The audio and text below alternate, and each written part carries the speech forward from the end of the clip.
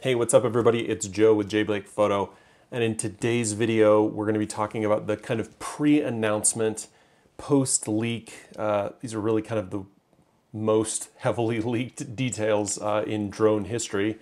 The announcement is later today, this morning, but we're going to be talking about the new DJI Air 2S, formerly the Mavic Air 2 S variant. Now they've dropped the Mavic name, it's just Air 2. S. Okay.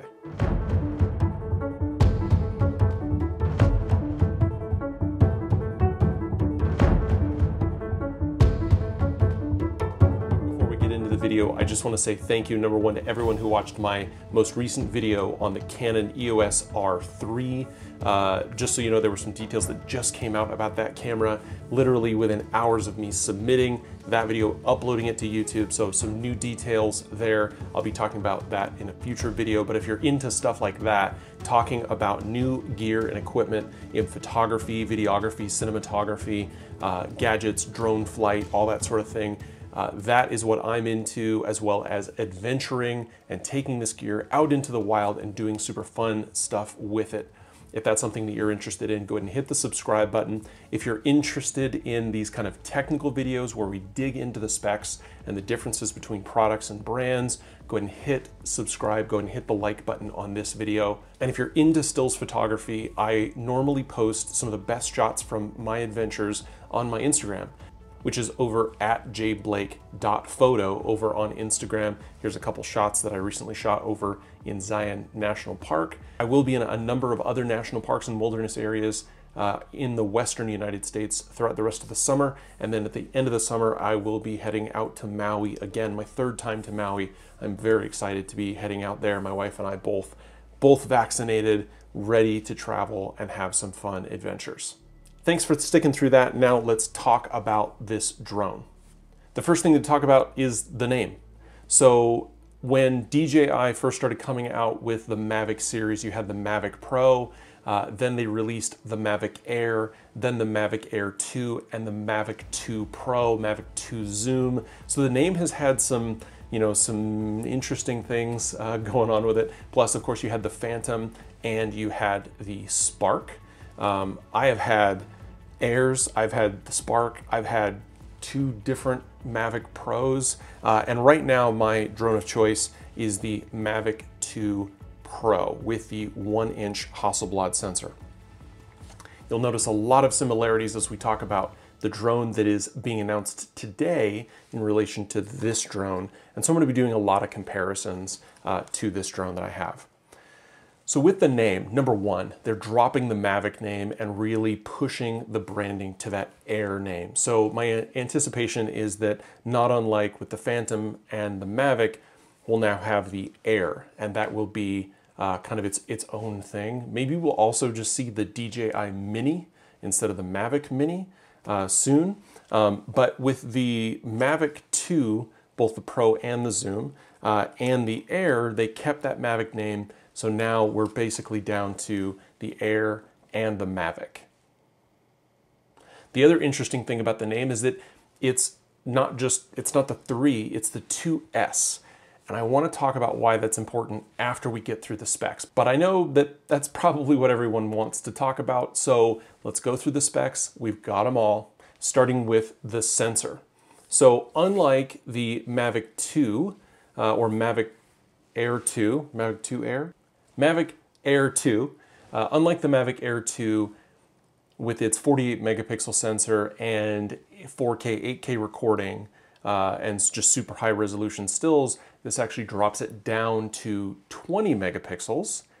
So you don't have the same resolution there, and it is a fixed zoom range. So unlike, say, the Mavic 2 Zoom or Mavic 2, unlike the Mavic 2 Zoom, where you had that zoom range, this camera will be a fixed focal length at 24 millimeters, but it is packing a 1-inch sensor.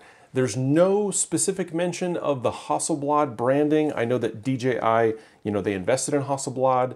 They did a considerable amount of branding on the Mavic 2 Pro with the Hasselblad branded sensor. So I don't know if that's going to be going away or if that's just not something that they're going to be using as a brand on the Air series and only on the Mavic series. So maybe if we see a Mavic 3 Pro, maybe it'll continue to utilize the Hasselblad branding.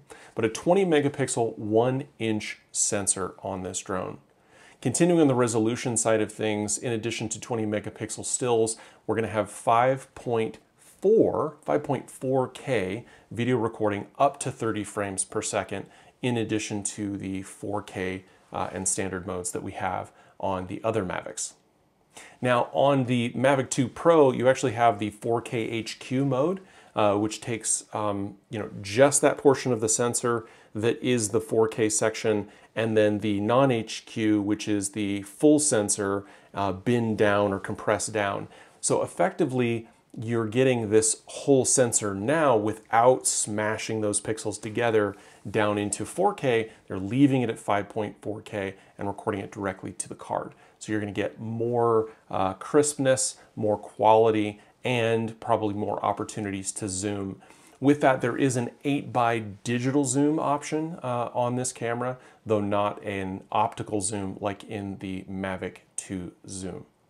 Still on the sensor, this will be a fixed aperture sensor, whereas again on the Mavic 2 Pro, I have a variable aperture option where I can go from 2.8 all the way down to, I think, f11. Though I don't normally get down that far to prevent diffraction, it does get a little mushy.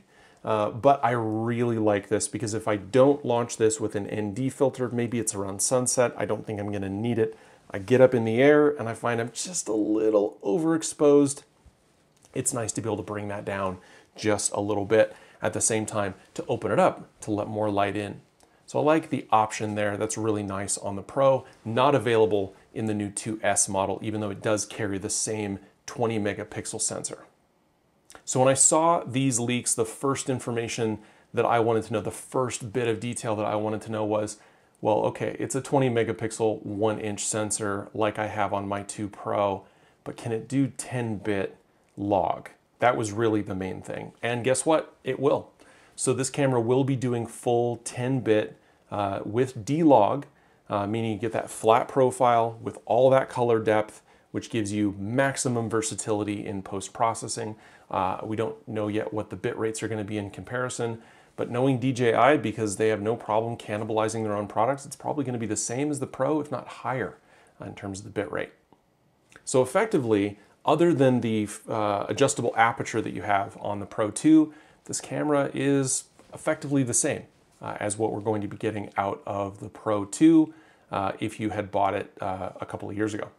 Moving away from the sensor and the camera itself, we talked just a little bit about some of the features of the camera, of the drone.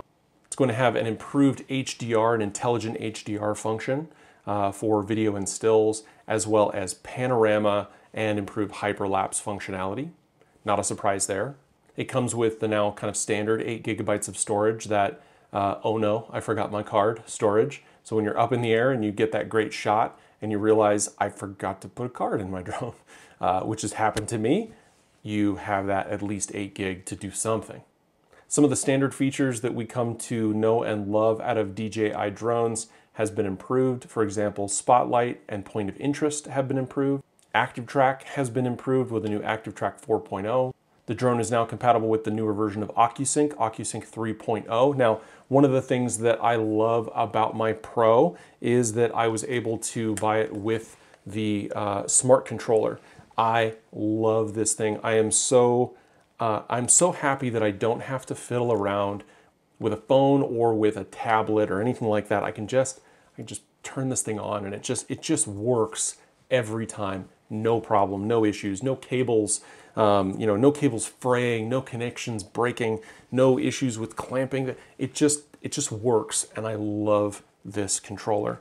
It is OcuSync 2.0, and no word on if this would become available in an OcuSync 3.0 or if it would even be compatible. It has not yet been compatible with the other OcuSync 2 drones, unless I missed some announcement. But if you know, let me know down in the comments, because that would be interesting. So we'll see if that's something that they incorporate, but probably not, since it's not going to be the pro level drone. Couple of cool additions here. One are some pre-programmed kind of flight modes or flight video styles for more cinematic shots. They're calling this feature Master Shots.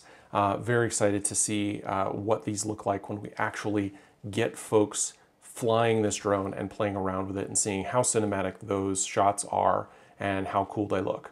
And also for those who have invested in the first-person view, the FPV goggle set version 2, that is available most recently in the FPV drone that DJI announced, that those goggles will also be compatible with this drone. So super cool that they're making that compatible. Again, gives me hope for something like a smart controller with this drone, but a nice addition to the feature set of this drone. So those are the features. Here's something that is really cool. I want to talk about this just really briefly. This drone right here with the battery is approximately 900 grams.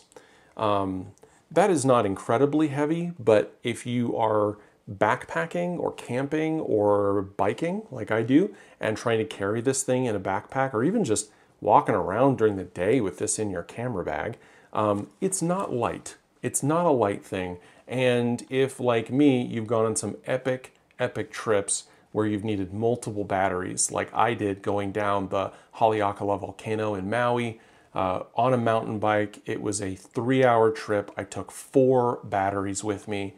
That's heavy when you take the drone, 4 batteries, and the controller. So 900 grams, pretty heavy. This new drone, only 600 grams. So not as light as the 250 gram Mini, but 600 grams for a 1-inch 10-bit 20 megapixel sensor that'll shoot 5.4K, 30 frames per second. That's pretty fun. And for folks who are doing a lot of outdoor shooting and doing a lot of outdoor adventuring, that's a nice spec to look at. That's the first spec actually that I looked at after the question about 10-bit video. So we've got the 1-inch sensor, 20 megapixels, half approximately the resolution of the 2, and we've got 5.4K, so higher resolution, probably better low light performance, better quality, better bit depth, but lower resolution. I almost kind of feel like the 2S and the 2 line up similarly to how the Pro or the 2 Zoom and the 2 Pro line up. They're similar but different. They kind of play on each other's strengths, whereas the 2S is also coming with some additional features. Is it a direct upgrade to the 2? I don't think so. It's kind of a side grade based on what you're looking for. If you want the additional quality in the picture and you're looking for the latest bump in some of those features, the 2S is going to be an excellent choice for you. If you love the versatility of the 48 megapixel sensor, if you love the resolution and the stills, the 2 might still be your best bet. If lightweight is something that you're looking for, the 2S and the 2 are both going to be great for that, but the Mini might be the direction that you're going for. If you were in the market today, right now, to buy a drone, would you buy this one over, say, the Pro 2? And I would say, yeah, this is pretty much a no-brainer. You get D-Log, you get the 10-bit video, you get the lightweight. Of course, you're going to get 30 plus minutes of record time, 19 meters a second acceleration. All of that stuff is kind of, at this point, standard on top of all of the other advanced features that you're going to get out of this drone. If you already own a 2, would you upgrade to the 2S? Again, I kind of said it's not really an upgrade, it's more of a side grade. It's a different product. I don't know. It depends on what you're shooting. It depends on if that super cinematic quality is absolutely necessary for you, if you need that 10-bit video, if you need access to a log profile that you don't get on the 2. That might be important. That might be something that you look for. Of course, you could use both. It almost feels like you've got like the R5 and the R6 from Canon, right? They're different prices, but they kind of complement each other in a way, and I think these two drones might do the same. If you already own the Mavic Pro 2 or the Mavic 2 Zoom, or Mavic 2 Pro, I'm never going to get that right, Would you upgrade? I don't believe that this is an upgrade from the Mavic 2 Pro. It's actually sort of a downgrade because of the variable aperture, though the features kind of make that up, and also if you're already invested in something like I am with the smart controller. I'm really excited that they've got this new drone out, but to be quite honest, it just doesn't appeal to me personally. If I was to buy another drone to complement my existing drone, I'd probably get a Mini for my super lightweight backpacking, camping, or mountain biking adventures where I'm looking to go maximum, reduction in weight. If you currently have the first generation of the Air, if you have the Spark, if you have the Mavic Pro, the original Mavic Pro, or even I would say the Phantom, any of the Phantoms, even the Phantom 4, this is definitely an upgrade for you. This is definitely a good direction to go. It's lightweight. It's going to last longer than your current drone. It's going to go faster than your current drone. It's going to have better features. In addition to all that, it's got improved obstacle avoidance. It's got all the cameras in the world. It's DJI releasing a new drone. So everything is kind of iterated to the next level. And we shouldn't at all be surprised about that. Now, last but definitely not least, the most important question that people normally ask, how much is it going to cost? Well, it looks like the Fly More combo for this bad boy is going to be $12.99. That's going to get you the drone.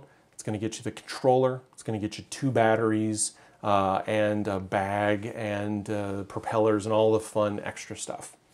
So not a huge jump forward, in terms of the technology, although we'll wait to see this in folks' hands and get reviews out and whatnot. But definitely good to see the higher quality image sensor continuing to move forward. I'm glad that they didn't deprecate that they stuck with that. I know we had the 1/2-inch sensor in the former on the 2, but I'm excited to see that high quality image technology continues to move forward at DJI.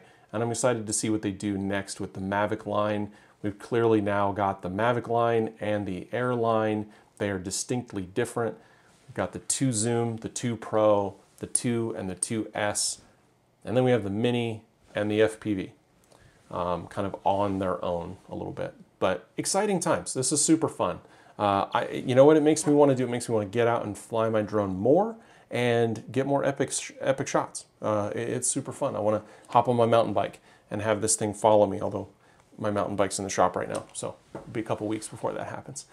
Anyway, if you like videos like this, where we talk about kind of the technical stuff, some of the new stuff that's coming out, go ahead and hit the like button, and then hit subscribe so that you get new videos from me whenever I make them. Make sure that that little bell button is clicked. Let me know down in the comments, what do you prefer? Do you prefer the higher megapixel stills with the lower bit depth, or the higher with the, or lower with the higher? You know what I'm saying, 2S. Let me know down in the comments what your thoughts are. And again, thank you so much for watching. Go ahead and check me out on Instagram at jblakePhoto. So close to 10,000 subscribers here on YouTube, so I'd really appreciate it if you help push me over. And close to 1,000, well, I guess not really close. I think I'm at like 600 followers on Instagram. I'd love to get over 1,000. That would just make me feel good. Not gonna lie, it's definitely a boost to the ego. So I appreciate you watching. Appreciate your excitement on this product, and yeah, see you in the next one.